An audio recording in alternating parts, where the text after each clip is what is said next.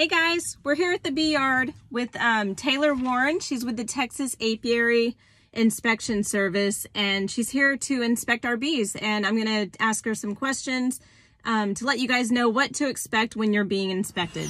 I wanna look at some larvae and some cat brood if I can.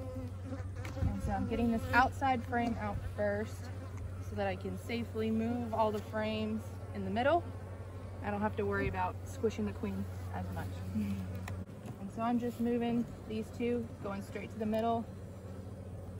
And I'll pull this one out to see if there's any brood on it. And here's your queen down here. Okay. So that's why I don't pull from the middle immediately. Right. So I don't risk squishing her. And I see lots of larvae in here. Good. So that's what I like to see. Different ages of larvae. Okay, so what are the #1 concerns when you're doing an inspection? Like, what are you looking for? So I'm looking for disease. And a lot of the disease I can see based on how the larvae look. So I'm looking at these larvae and I see nice pearly white C-shaped larvae. And I'm not seeing any signs of disease, not any melted down, discolored larvae, any mummified looking larvae. I'm also looking at these bees over here. Are their wings all shriveled, or are they not looking right? Do they have K-wing? Because K-wing might let me know that they have nosema, and deformed wing virus might give me a clue that they have a high mite load.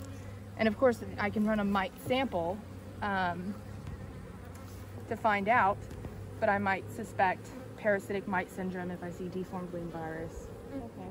It's just something I look at. And your queen is looking pretty good. She might have bit of tattered wings at the very ends.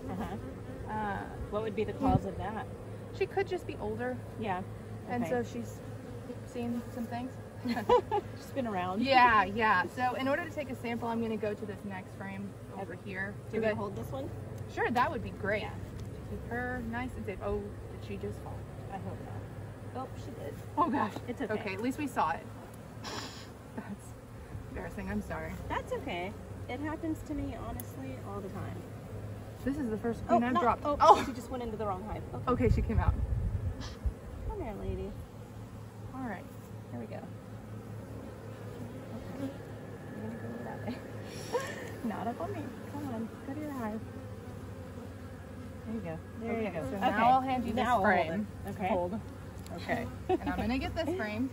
So I know she's not on. Okay, so I see some cat brood on this frame, which is nice. I didn't see much or any cat brood on that other one. There's also some larvae. The larvae are looking good. And I also see some eggs in the center. So she's filled in. Good. Which is good to see. Because at first glance it might look kind of spotty, but when you look where there are spaces, she's filled it in with either eggs or larvae. And we see they're capping over this larva, it looks like. Why is it so much darker? The comb? No, I guess it's because of the comb, yeah? It's the older comb. Yeah. And just as they have brood in the comb, it just gets darker. And that's why darker comb can be a source of disease, just because more larvae have been through it. So if any disease larvae have been through it, there might be remaining bacteria or viruses. Right, that makes sense. And that's not to say it's going to be disease, it's just, it can be a higher risk. But of course it's not practical to replace, as a commercial operator, to replace comb every year or 2 years. No. So I'm looking at the bees. While they're in here, they're not going to go anywhere, or at least not a half a cup of them. And you're doing a mite test. Yes. This is the alcohol wash? Yes. So I'm tipping them into the side, taking my half-cup scoop, leveling it off because I don't want a heaping scoop. And that should be about 300 bees. And so then I'm going to take these guys, dump them back. We can put that frame back in the hive. Okay. Queen on there now. Where is she? Yep, I see her. She's kind of down at the bottom. So we're just Okay, so if you want to put her facing that way, yeah, that way it won't push her. So what happens if you find something like American foul brood? So our office has not found American foul brood in 5 or 6 years. That's a good thing. Yeah, now that That's awesome. definitely does not mean that it doesn't exist here in Okay. Texas. It definitely does. There are beekeepers who know what it looks like, and I'm sure they handle it. Yeah. We have people who suspect they have American foul brood, but we try to respond to those very quickly. And so if we were to find out that there was American foul brood at an apiary, we would probably implement a quarantine so those bees can't go anywhere. Okay. And then we would send extra tests off to the lab. So we've got these little tests. This one's for European foul brood because we see that pretty commonly, so I carry these around. But we also have one for American foul brood. And I believe Man Lake sells them for a couple of bucks. And they're really great. They essentially work like a pregnancy test. Okay. But you scoop out the larvae that you suspect are sick or that don't look right, and then you put them into a bottle, and there's like a pipette in there.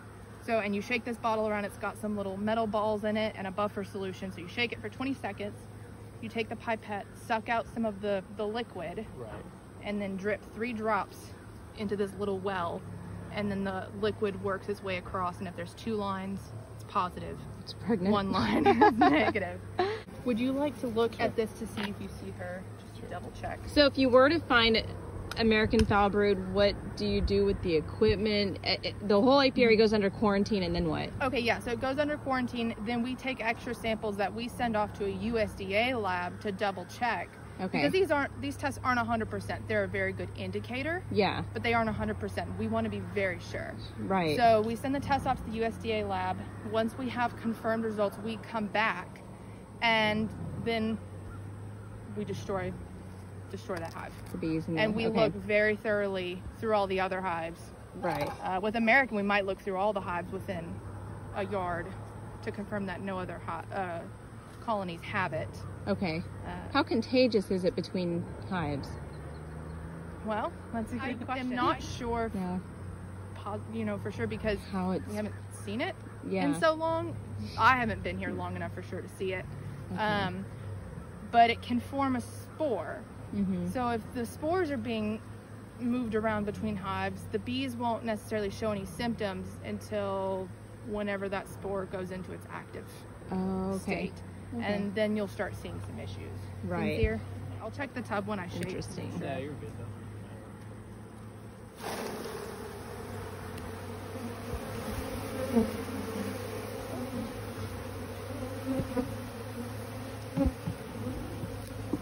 Checking here. Just poking through the piles. And I don't see her.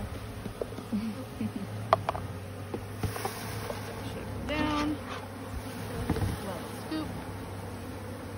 And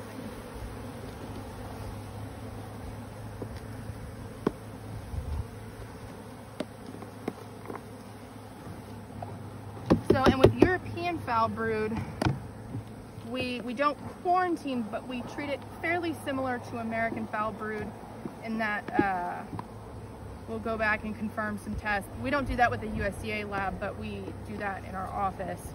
What's the cause of the European? It's a bacteria, but that bacteria doesn't form a spore.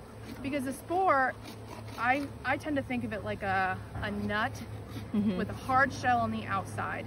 And that nut, as long as it stays closed, will stay as one solid nut for a long time. And this bacterial spore can stay for 35 years in spore form. It's a long Supposedly. time. Yeah. So it just stays in that solid form, and once it gets the right conditions, the perfect conditions, then it opens up and it becomes contagious. Oh, okay. And it can make bees sick. Wow. So what are the #1 issues whenever you are doing inspections? What is the most common thing that you find besides small hive beetles? Well, and it depends on the time of the year. Around springtime in inspections, I saw a lot of chalk brood, a pretty good amount of European foul brood, but I've still found European foul brood in the fall. Just last spring though, chalk brood and European foul brood were pretty common. And of course, there's other viral and bacterial diseases that I'm sure are not identified yet. Right. And so they might present like European foul brood, but we take samples and it comes back negative.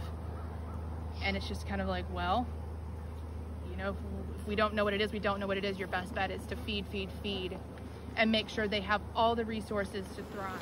Kind of make a circular motion with my hand. It's spinning in there, and the mite should fall down to the bottom.